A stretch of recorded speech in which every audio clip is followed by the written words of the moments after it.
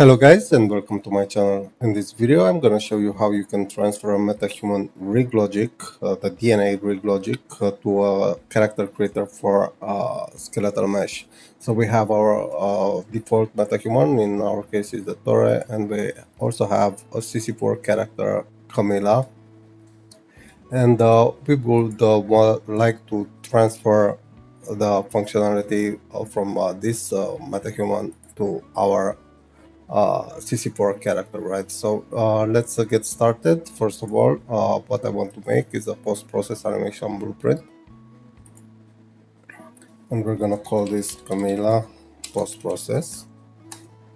And in this post-process, we will add the RigLogic node that will process everything behind the scenes, right? So let's add RigLogic.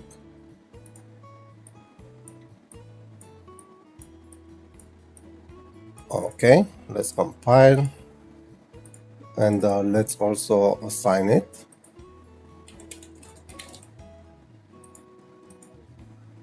And save.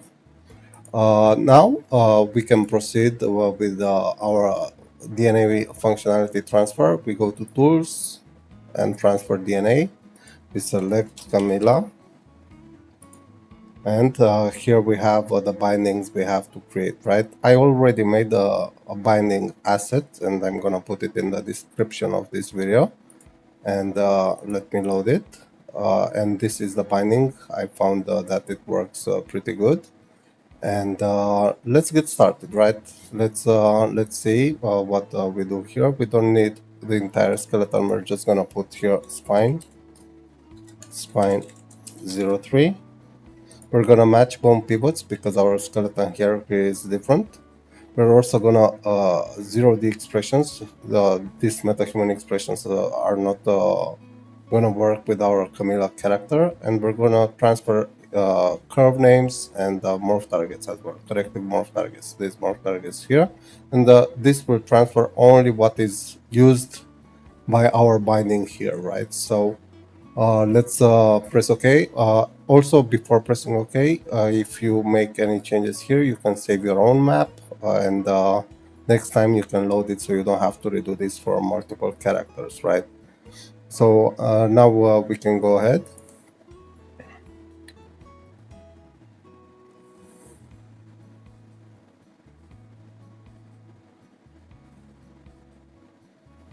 Okay, our MetaHuman DNA functionality is transferred to the CC4 mesh, and we can see that by checking animation curves here. And we also have all these MetaHuman correctives created here, right?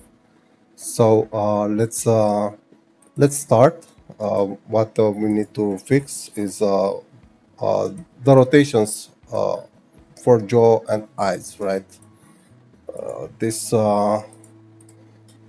we select the jaw open expression in the animation curves, and the bone that is affected by this expression is marked here, and we can rotate it the way we like, right? So we're gonna put it like this for the sake of this video. We're gonna bake this.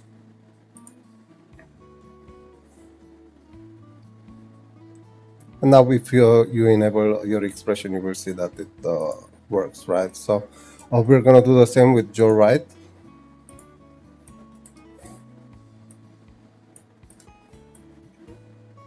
Let's bake this down.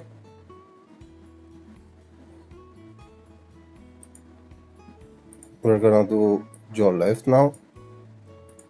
Break this down.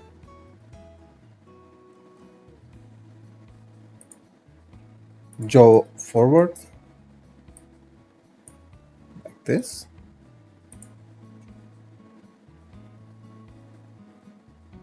And also jaw back, like this. I think it's okay.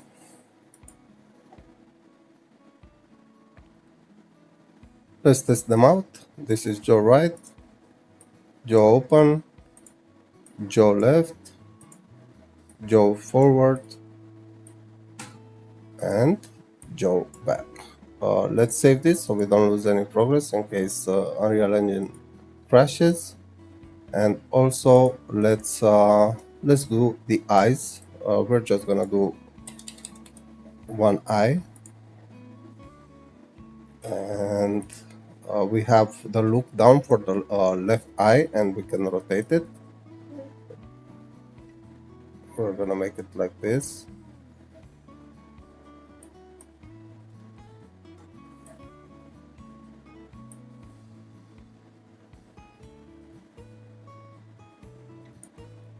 It's fine.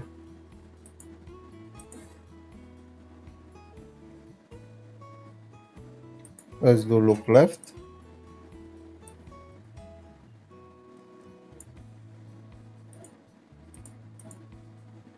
All these expressions we're creating now are bone expressions that we're now creating on our newly created DNA asset. So that's the beauty of it. They're not sculpted, it's just bone movements. Wait.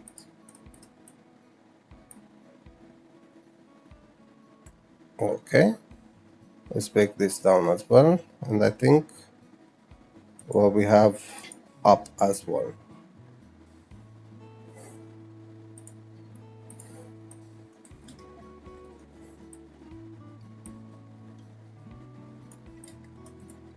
We're just gonna do this eye. We don't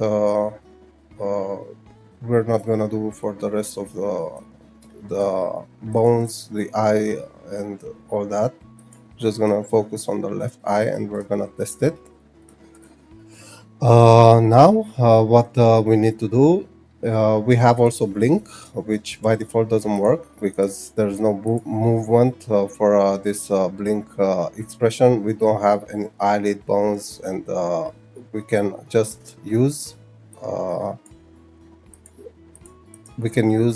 morph target from character creator 4, and we're gonna search here. I'm just copying the name of this corrective expression for our current MetaHuman blink. I'm just gonna search here for blink, and we already have a blink that comes with the CC4. I'm gonna delete this corrective from MetaHuman, and I'm gonna rename the CC4 blink expression to our corrective. I'm gonna save,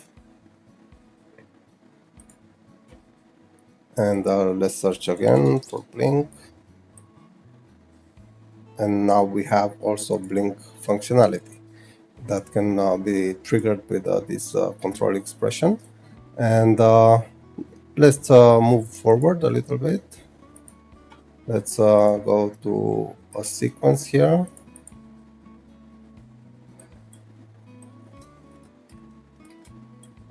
Another thing that we have to do is we have to assign our default MetaHuman rig. So MetaHuman control rig, right? So it will be displayed in a sequencer automatically. Let's search for MetaHuman faceboard. Okay, let's save, and let's go back here.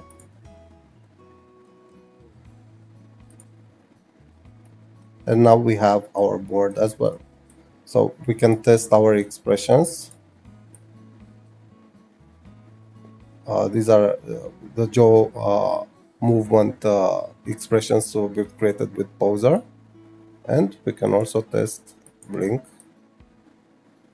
And we can also test the eye rotation, right? This is processed by the MetaHuman RigLogic, which we've implemented in this CC4 character. So one more thing, in your MetaHuman, in your CC4 character, you have several morph targets, corrective morph targets. Some are fully expression morph targets. You would have to identify and see which one applied to your MetaHuman DNA RigLogic, right? So you will, the same as I did with the blink, you would have to do with any other expression you want this way, right? So this is it, guys, for this video. I hope you enjoy this video, and see you around. Bye.